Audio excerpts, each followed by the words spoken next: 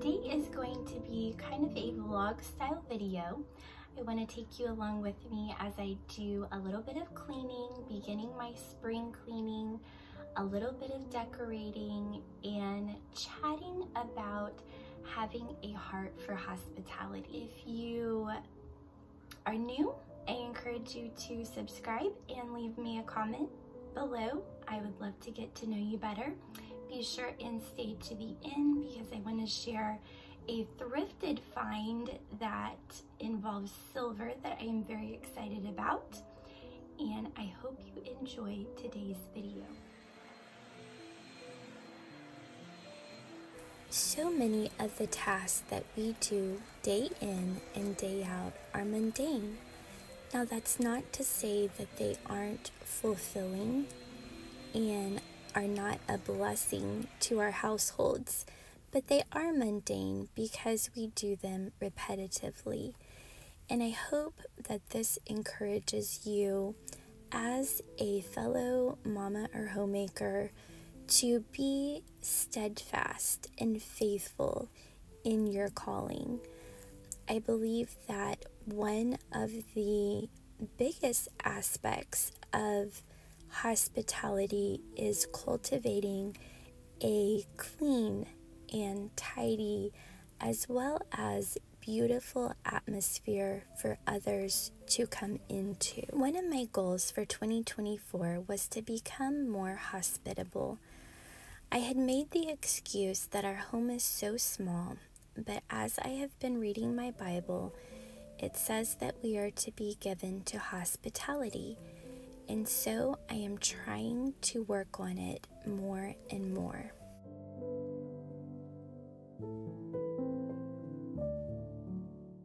So I have been doing a little bit of spring cleaning. I definitely have had spring fever, and I am not ashamed to say that I am just now taking down the very last of my Christmas/winter greenery.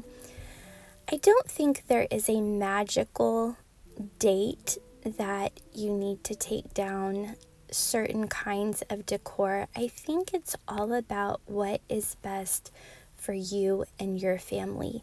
We all live in different climates, and the seasons change at different times for us. And so I think that it is important to do whatever works best for you. And for me this year, it was leaving up the winter greenery into mid-February. And then now I am ready for a clean slate and begin looking toward spring.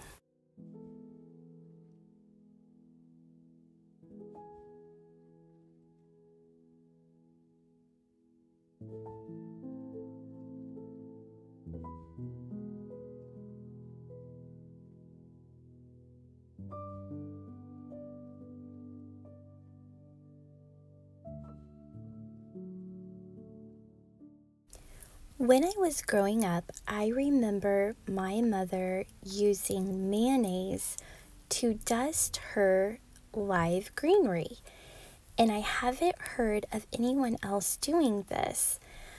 I don't know if there was a particular reason, if it was supposed to be good for the plant, or she just found that it shined it up nicely, but I decided to try it on this indoor plant. It needed a good dusting for sure, and it made a world of difference. Look at this fun find that I found last year while I was thrifting. This big bag of silverware was $16.99, I believe it said, but I got it for half of that. And I thought I would use the sugar mold to display it in for a very simple centerpiece for our table. I didn't realize exactly what I was getting because I didn't open the bag at the thrift store, and so I didn't know what kind of condition it was in or how many pieces were in it. But when I got it out, there are enough to set a table for 12 with this silverware. Now these 2 spoons did not match. They were just thrown in, but it has the little butter server and the sugar server. And then there are 12 knives, dinner forks, soup spoons, and 22 of the smaller spoons. This one looks like it might have gone through a garbage disposal and got nicked up, but minus that one and one more, there are 22 of the smaller forks. So 12 would be for like a teaspoon maybe, and then a dinner or dessert spoon. So I saw a hack where you line your sink with foil and then put in your silver with boiling hot water and the Arm & Hammer washing soda. And then I also added a little bit of salt and let that sit for an hour, and it just releases all of the tarnish and things that have gotten built up on the silver. And when I was finished, I could not believe the results. It really did a good job. Even my family was in awe. And this is what was left over. It was pretty yucky, but the silver washed up beautifully. And I rinsed it really well, laid it out to dry, and then just kind of ran over each piece. I probably could even polish it more, but I kind of liked the patina on it at this point. So put it into my sugar mold. I love how heavy it is. When my husband and I picked out our silverware when we first got married, he wanted something substantial because he has pretty big hands and he doesn't like a limp fork. And this feels very substantial, and I love the classic design on it. Not too flowery, just very elegant. I always like to have a pitcher of sweet tea made in the fridge. My husband drinks this pretty much all the time. And my mom taught me that if you use 1/4 teaspoon of baking soda, you don't have to add as much tea. So if you're low on tea, or if you would like stronger tea without using more tea bags, put in 1/4 teaspoon of soda. Another thing that I like to have on hand is cookie dough balls in the freezer. Now I'm trying to work on this because a lot of times we just want to eat up the cookie dough or cookies right away. But if I make extra and put in the freezer, then we can have them for guests that stop by. So today I'm going to try one of my husband's favorites, molasses cookies, or molasses crinkle cookies as they are sometimes called. This cookbook was given to us at our wedding reception, and my mother-in-law had people sign it as like a guest book here in California. Since we got married in Texas, we had a reception here in California, and this was the cookbook that people signed. And so I'm going to be making these molasses cookies, which I have not made in a very long time. And I was getting all of my ingredients together and realized that I had no molasses. So I had to make a quick trip down to my mother-in-law's and borrow some molasses because I had my mouth set for these cookies. So funny, everything but the molasses.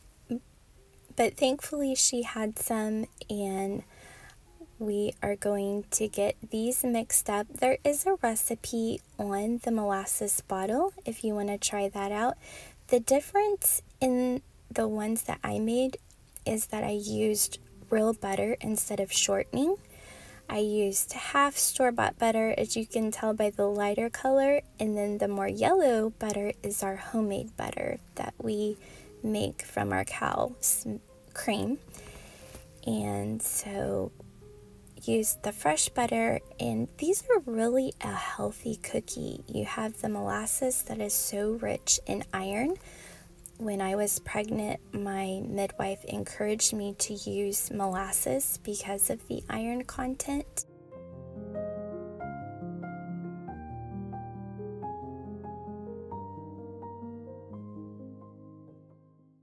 My 4-year-old is videoing here for me, so it might be a little shaky, but she is a videographer in training, so she did a good job. Getting these all mixed in the KitchenAid, and then you refrigerate the dough for about an hour, and then I got it back out and just coated them in some granulated sugar and popped them on the cookie stone and baked them, and they were definitely a delicious treat with some left over. I wanted to give our table a facelift, and my mother-in-law got me this cute little white pitcher from the thrift store, and so I decided to go ahead and get out my tulips that I purchased on Amazon last year. I love these tulips. They are so lifelike and make a beautiful arrangement for spring.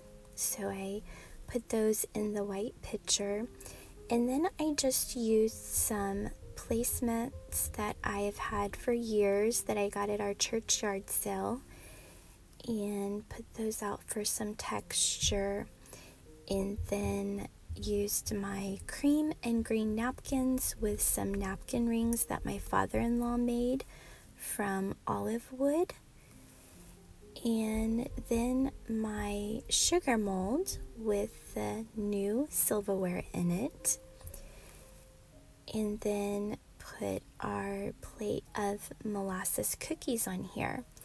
What I am trying to cultivate is a heart of hospitality, that whenever a friend or neighbor stops by, I am prepared with a tidy home, with something warm or cold for them to sip on, and a nice treat to offer them while we have a conversation.